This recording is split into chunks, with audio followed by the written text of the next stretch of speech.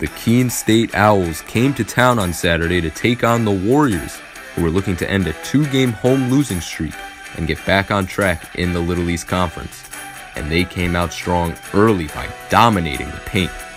You'll see Sabrina Lemire miss the shot, and then Maya Villard cleans up the mess and finishes the layup. Then shortly after, Julie Jordan going baseline, finding Villard with her toes on the free throw line, and she's not missing that. Later it's Jordan creating offense again, feeding Villard down low, count it, and the foul. A couple possessions later, and Anna Berry gets in on the fun as she lays that one up and in. Then on the fast break, Sabrina Lemire changes direction and goes up with the left hand for the easy 2. And how about Anna Berry one more time, the bucket and the foul. Warriors controlling the paint all night long. 28 of their points came from inside, and you could see how well they spread it around. Villard and Santagata with 8, Berry right behind them with 6. But that wasn't all, as they had the hot hand from outside as well. Villard will kick it out for Sarantino, who knocks down the 3. And then Sarantino again, catch and shoot in the corner, bang.